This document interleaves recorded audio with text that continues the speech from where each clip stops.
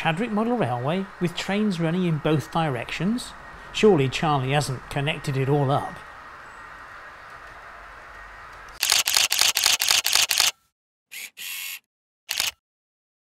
Hi, welcome back to Chadwick Model Railway. I'm Charlie, and in this video we continue with the layout build. Now, during the last build video I completed this helix and it's all wired up and appears to function well, although it's not connected to the main layout at the top, only at the bottom. Now if we run across the room to where it will join up, it would join up on this board over here that I call the river board. But the river board isn't without its own problems because I've made a bit of a, what should we say, mistake. You see, these two tracks originally went straight on, part of a tail chasing layout, and these tracks came around here into a goods yard area, and hopefully looking at this diagram they kind of make sense if you look over to the left hand side. So what was it all about? Well, these two tracks went straight on and it all went into a big tail chaser, but the problem is my knees couldn't take it working as what we call a duck under layout, because you just duck under the baseboards to get on the inside, and my knees became pretty shot with it, so I scrubbed around the whole idea and went for the helix setup you see today. But what does that mean that's going on here? Well, these are two left-hand electro-frog medium radius points, and this is a diamond crossover.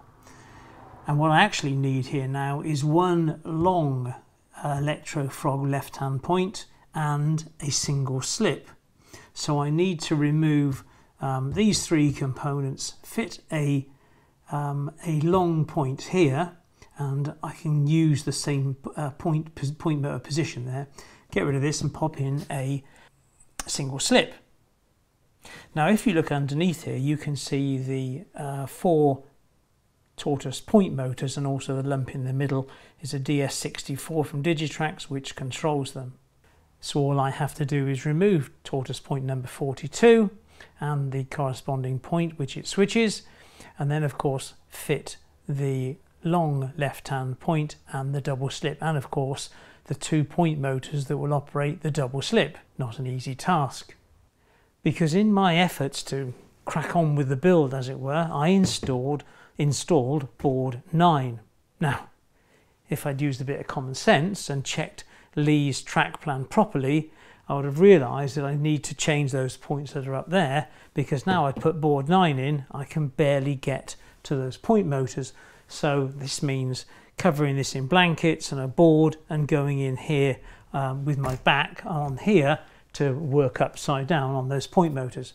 It's not the end of the world, I've done it before, it's just a little bit of uncomfortable, let's say. There we are. So once I've changed those, what else do we have to do? Well, clearly we need to connect the end of the helix, as you can see, with that block of wood to stop any runaways, and we need to connect the helix up all the way across the top of this area to another board that will go in this corner. But the problem with that is, of course, is that large bookcase that you can see the back of here. And as you can see, that bookcase is quite substantial. So once I've moved that bookcase out of the way and relocated it in this room somewhere, where heaven knows, then we've got to build this board here that runs down onto there. And it's just a matter of then connecting up this board to the helix, which actually runs uphill because it comes out of a tunnel. So that's the guts of what I've got to do. So no time right at the present, let's crack on and do it.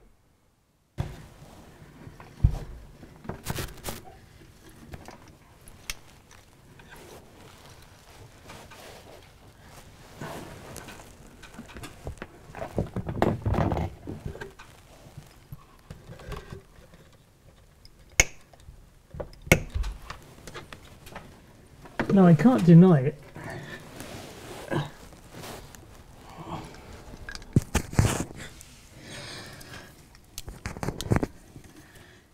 No, I can't deny it that after an hour and a half under here, it does get a little tedious. But I think I'm done. The point motors are in, I've just got to connect them up to a panel, but the panel will probably be on the next board. So I shall remove myself from here in some ungentlemanly manner.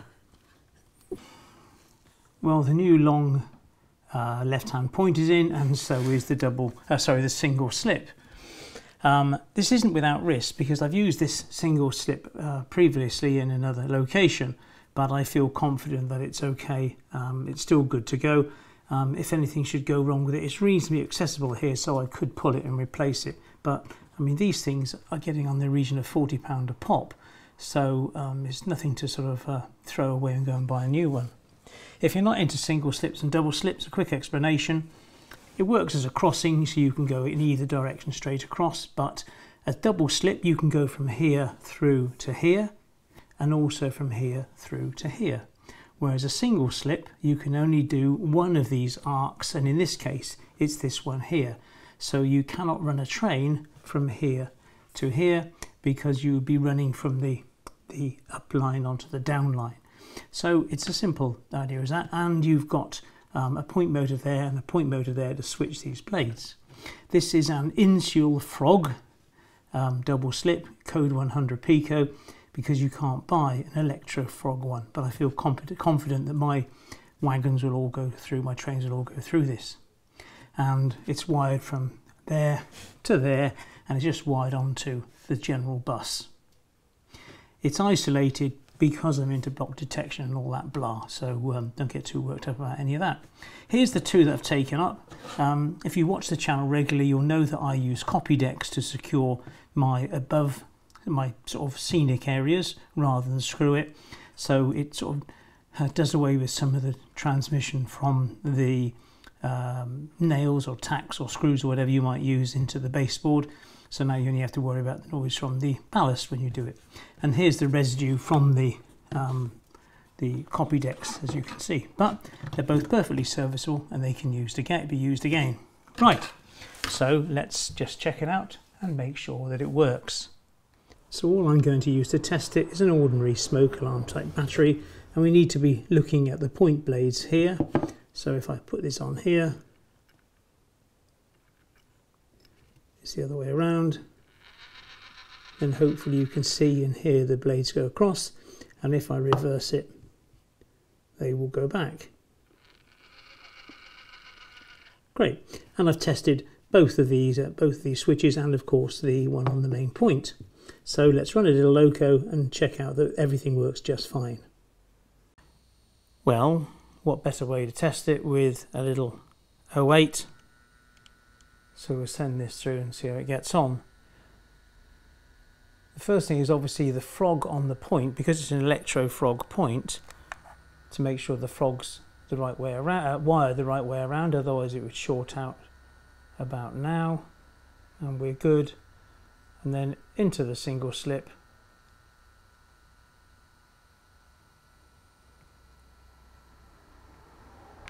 No problem at all. Okay, right, let's put this away and move on. Now joking aside, laying under there was no pleasurable experience. I laid a blanket, then I put a piece of plywood down, then another blanket and a couple of pillows and got in there, but it was absolutely excruciatingly uncomfortable, let's say.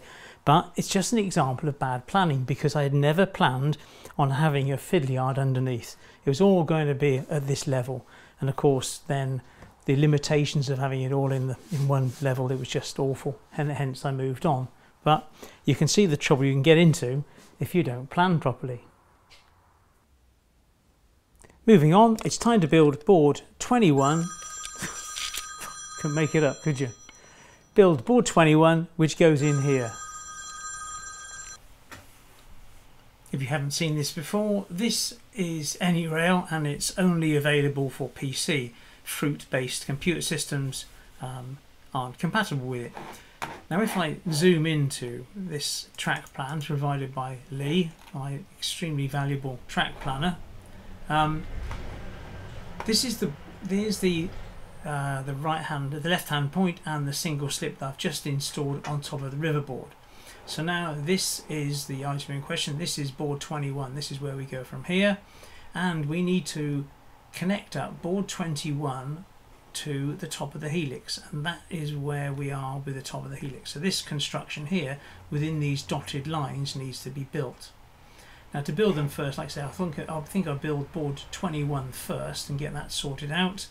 But what I do have to do before I can get in there, now I've measured it, is I need to get rid of this bookshelf, which is horrendous. So I'll move that across to the other side of the studio, and hopefully all will be well. Right, time to start cutting timber.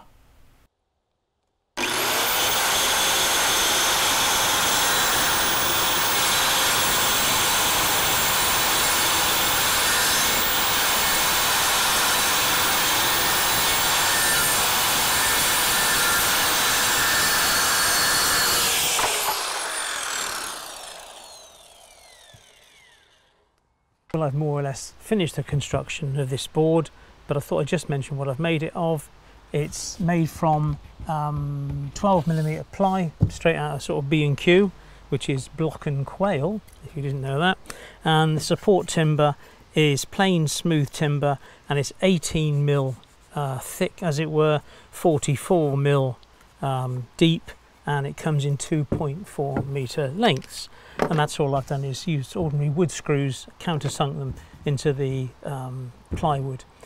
Now, in accordance with the cunning track plan, this area here where these tracks come through on their way to the helix needs to drop down 1/4 inch. So I sort of thought long and hard about this and came up with a cunning solution. And this was the idea. Is all I've done is the same sort of piece of timber, but I've used a jigsaw and cut out 1/4 inch groove in here, so when it comes back to the board, all I need to do is put it in place like this and then screw this down, and that will hold it in place. I can always pop a bit of glue in there, but that should give me the required drop on this board, and then we move on to the next ones. You can obviously see the track starting to take shape. It was just to figure out how the track would lay across. Now, of course, it's always awkward working on your own and putting in baseboards. So what I've done is I've installed these little brackets, as you can see here. And then the baseboard will simply slot behind it and hold it still while I'm faffing around. So if I now offer up the baseboard, and I have a sort of a pre-measured leg for it to rest upon, then hopefully the support timber would drop behind those boards, and then this one here will support this side. It's pretty much the right length, and I'll just pop another support on the other side.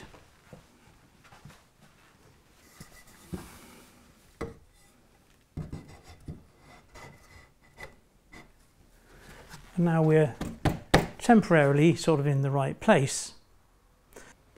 So here's the gap I have to bridge, and it's round about 71 inches wide, or in new money 180 centimetres, going from the edge of the new board, where you can see I've taken down the start of the incline, over to the last board on the helix. Now, I must confess I have spent some time trying to sort this one out, and I have a cunning plan. So my idea is to use this old offcut of 9mm ply to bridge between the two, but I've inserted or drilled in a new piece of M8 rod,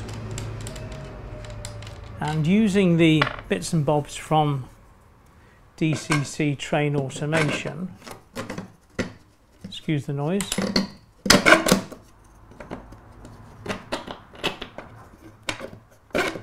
made another platform, and with a piece of the ply of the standard helix, I've added a piece of foam foam cork track bed to take it up to the same dimensions of this piece of ply. So if I pop this into here and have a little fiddle about there, we are kind of good to go. And then all I need to do is, once this is in place and bolted down, is then bridge from here across to the new board with this board. Now I had thought whether to go down the same avenue as the board that goes up to the branch line station, as having an open sort of frame construction with bits of timber everywhere. But thinking about it, what I'm going to try and do is use the M8 rod all the way across, so you'll have sort of a few pairs of these rods as we bring along a sort of like a plinth, or what we call like a flyover, if you like, of this track. So that is what I shall try.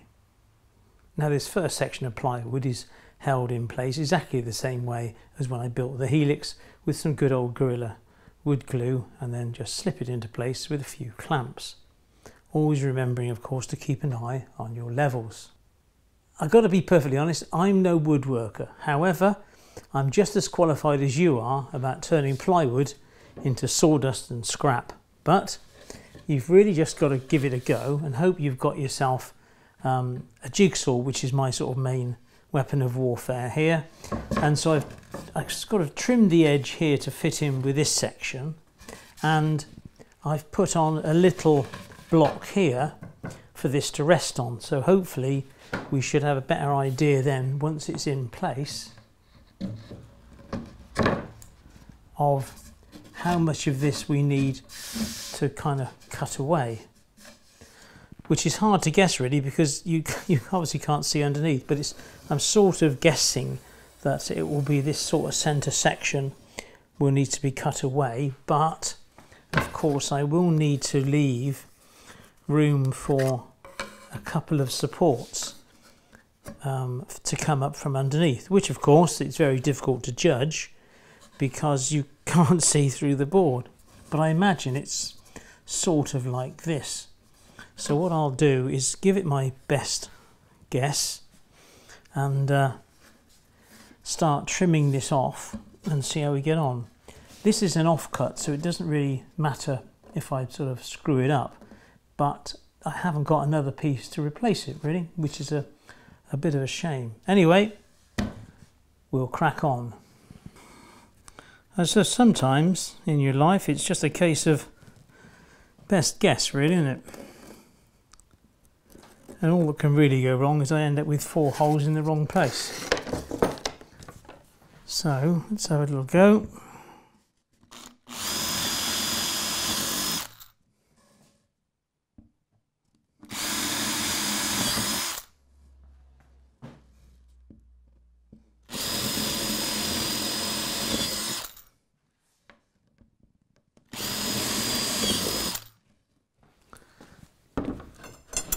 And if I drop 4 rods through,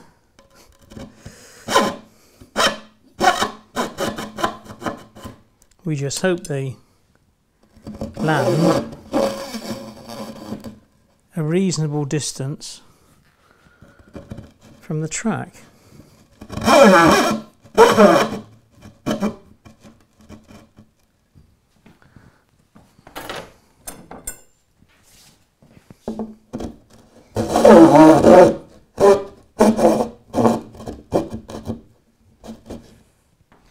So, initial thoughts. Oh, that was a bit close, isn't it?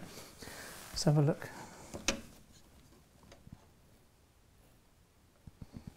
A bit close that one, isn't it?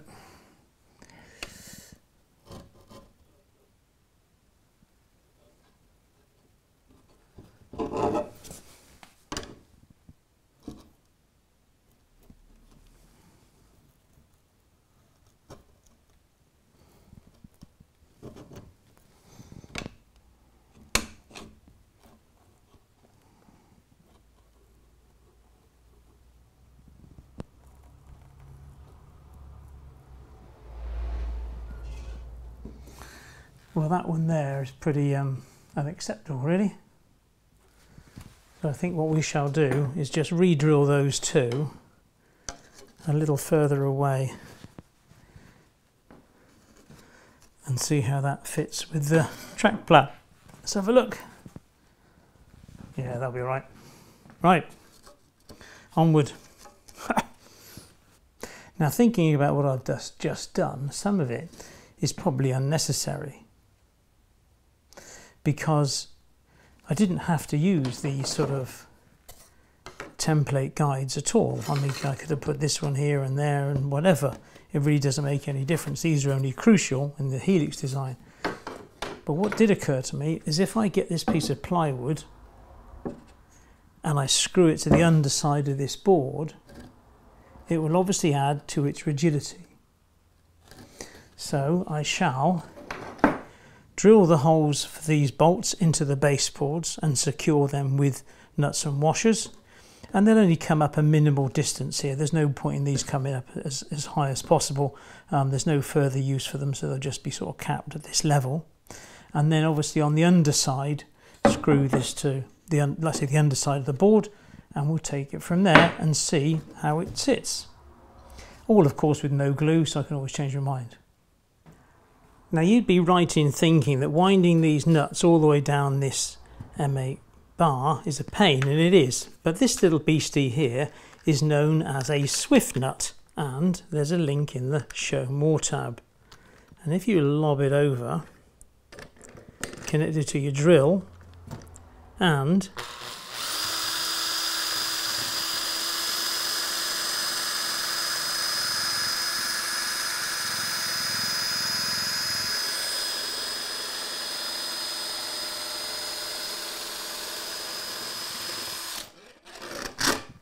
then it just needs pinching up on the bottom. Beautiful.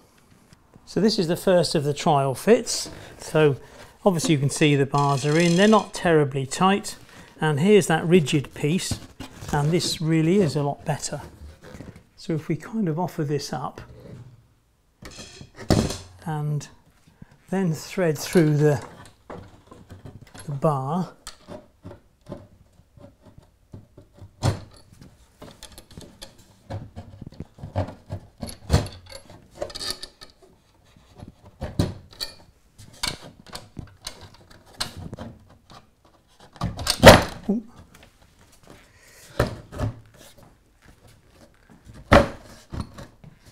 and you can see how it fits, and it's a case now of sorting out the levels and tightening them down, and obviously then laying the track.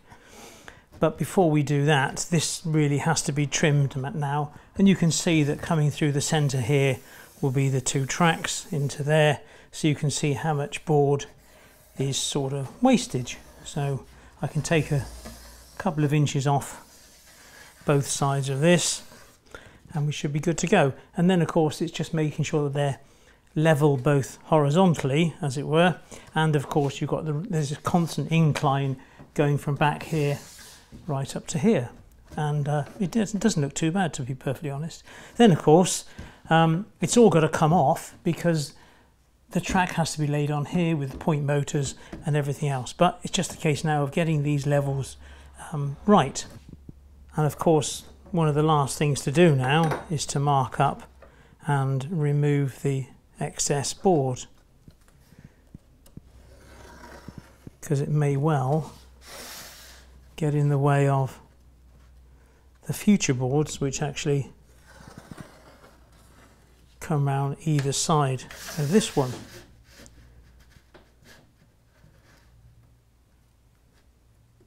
So I shall mark it out, take it outside, attack it with the jigsaw, and we'll be done. Well, when I say we'll be done, we've then got to take this board out, fit the track, fit the points, we'll mark up all the track everywhere first, of course, and then do the proper track fixing. Now, as you can see, things have moved on. On this board here, I've laid the 5mm thick Woodland Scenics foam track bed. Apparently this area is always planned to be covered over, but I wanted to lay this just in case we had a change of plan. And on the run down to the Helix, I've used the ordinary underfloor, what do you call it, underlay for clip lock floors, the old wooden floors on this. I don't recommend using this stuff, it does damage rather easily, but we are where we are. The only piece of glue I've used is on the far end of that first panel, so everything here was kind of You know, I still can change it around should the levels proven not to be right, but everything seems good. I just need to bring these bolts up a little higher now because of this track bed. So where do I go from here? Well, let's talk about track. In accordance with the track plan, I had measured out exactly where these points were going to go, and then I marked it on the baseboard exactly the ends of the board, at the ends of the points, so that when I laid the foam track bed, you know, I wasn't going to be lost of where this would go. So that's where that point goes, and it's the same for the other one.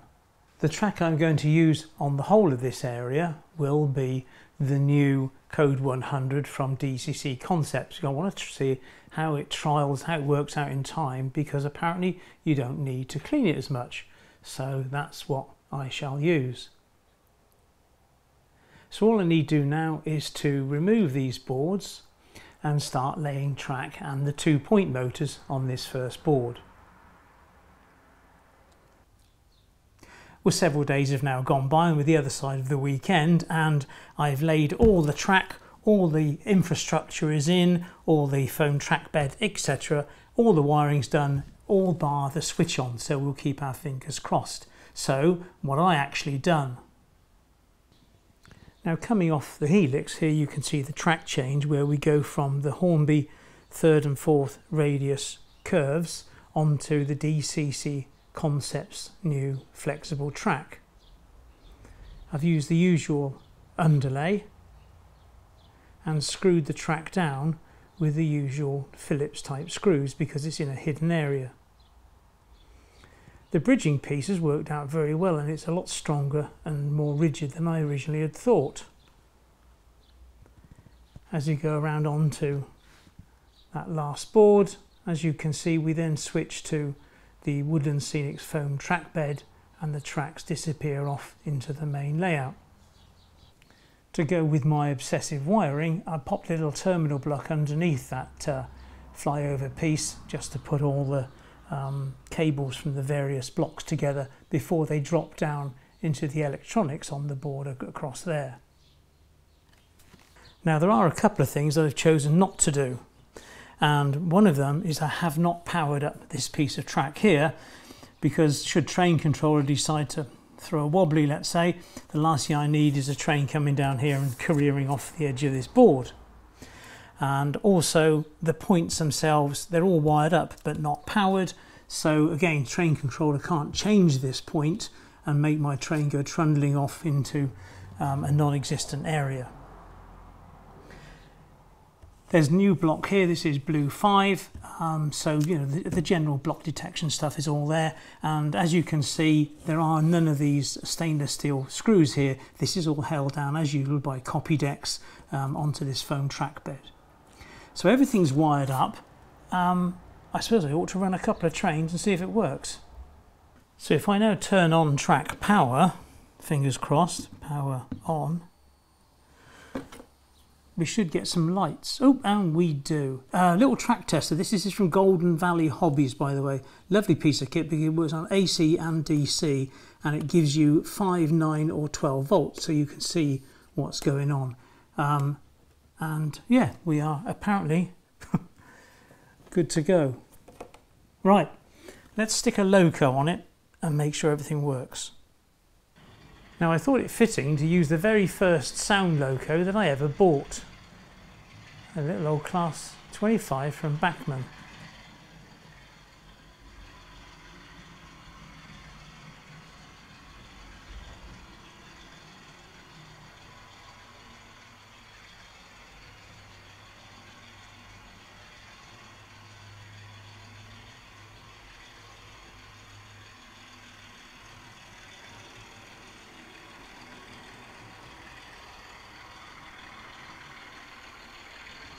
Well, that all seems well, so I shall get another train and send it up the Helix. Now, whilst my Class 25 is beavering its way through the fiddle yard and heading towards the other Helix, this Western is coming up. And naturally, when you build a Helix, you always build the upline on the outside. So, let's see if this works okay.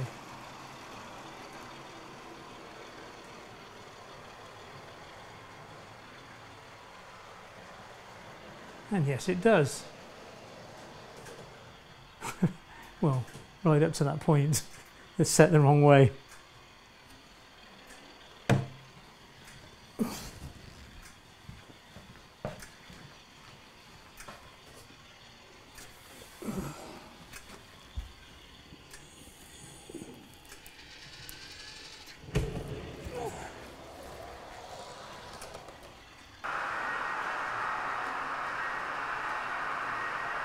So it's now, of course, time to build confidence in the layout, and so I've got 2 passenger trains of which I have trust in, and that is this one here, my first, this is my reverse livery Pullman, and as you can see him or her speeding around.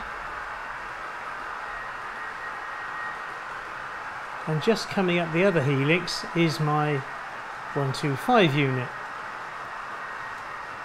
So hopefully they should pass shortly.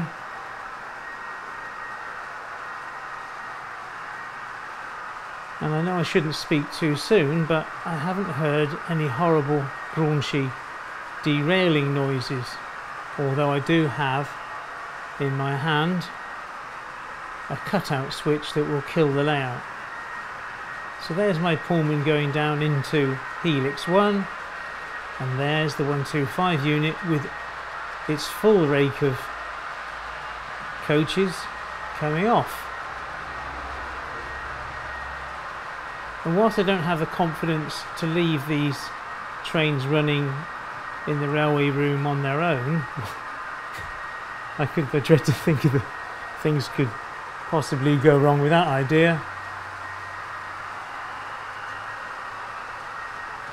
But it's now a case really of putting my trains together and building confidence in them so that any derailing issues that do occur I can sort out.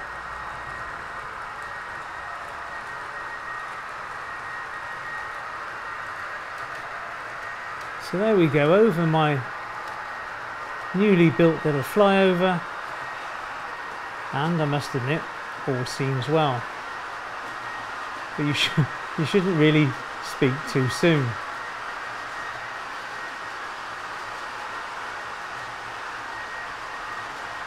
Hell, that's a long train. Now this time those trains should hopefully meet somewhere around the top of this helix.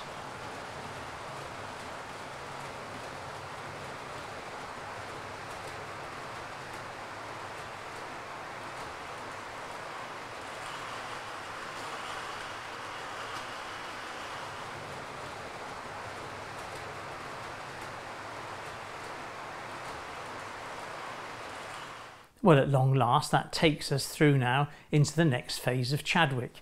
Both helixes appear to work reasonably well and the whole circuit works. So where do we go from here?